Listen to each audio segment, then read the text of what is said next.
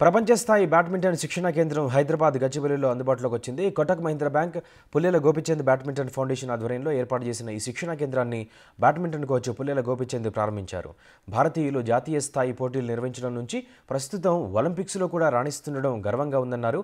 గచ్చిబౌలిలో కొత్తగా ప్రారంభించిన శిక్షణా కేంద్రంపై సైనా నెహ్వాల్తో మా ప్రతినిధి face to face.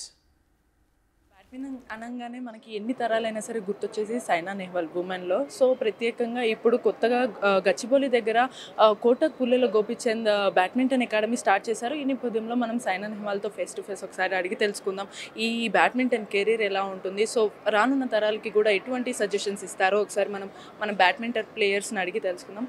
Hello ma'am, so how was your journey in this badminton career?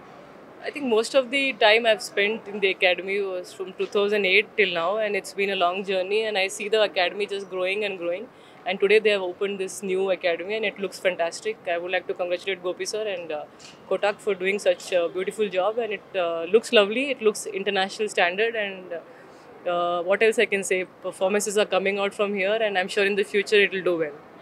So actually we are happy that our opportunities for this generation is growing, as we have ample of opportunities, right? So this badminton career, what do you say about to other people about this badminton career, and what do you suggest about the youth about choosing sports and all other activities? So I think now the sport is second best after cricket, and many people are following the sport.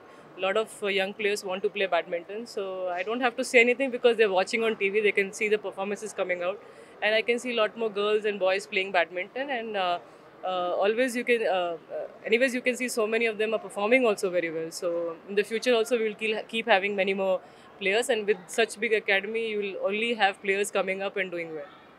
So sir, Kashyap sir, so what do you feel about the training or through your Gopi sir, so that what do you suggest other students to come and train under this coach and all this with all these facilities?